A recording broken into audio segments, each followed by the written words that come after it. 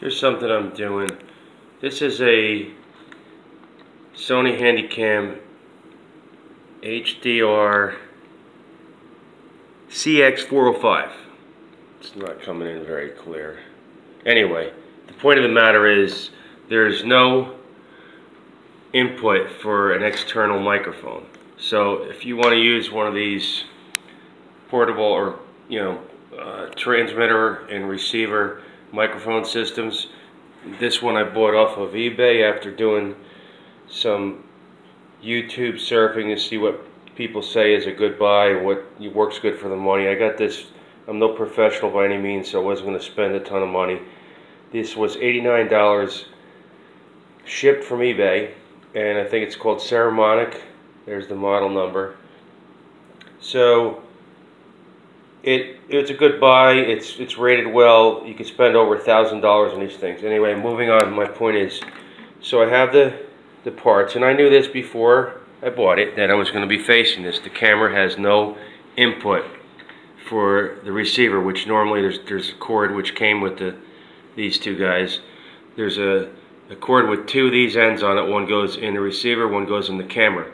Some people take these cameras apart and weld in, I should say solder in plugs so you can plug this in. Either it's right in the camera or it's a little cord that hangs out. It's a risky operation. You got to take the thing apart, which you could have trouble with right there and ruin something. And soldering irons overheat and motherboards and whatnot. So if it's really for the person, it's really good with that kind of stuff. So what I planned on doing is I'm going to take, you see that the two speaker microphone ports, I should say, right there, and that's where the sound goes into the camera. So what I'm going to do is I'm going to use earbuds, and I'm going to make a way that they go right in front of each microphone on each thing like that without damaging the camera at all. So I haven't tested this, haven't tried it. This is just the first shot at it. So I'm going to make it and we'll see how it works.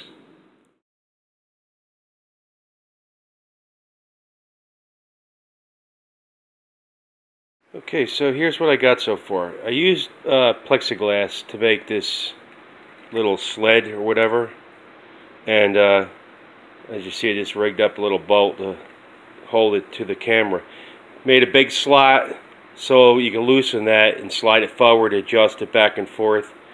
The mics right now are really, the speakers I should say, are really close to the mics in the camera.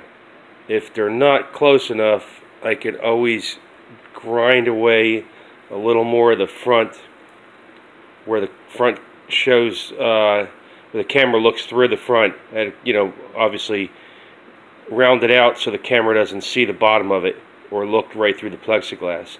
If it's not enough and it doesn't work, I'll take some more away so it slides closer to the camera. It's really close right now. I'd say about 3/16 or 1/8, and it might be plenty, but I wanted to leave as much material towards around the hole as possible. If I shave it out a little more, it's going to get a little weaker around the hole.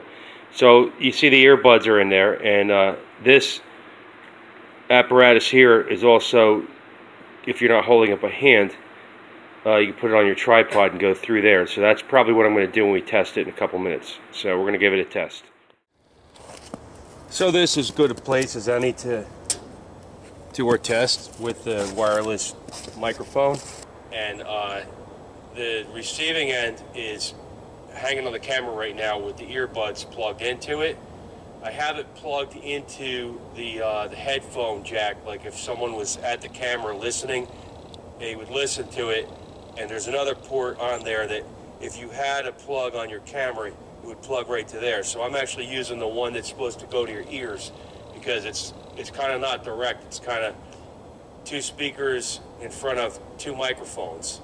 And so I'm just going to walk away, and I guess I'm about 15 feet right now. So the range is, we'll just check the range and see how well it works. If I don't fall down and bust my butt in the snow.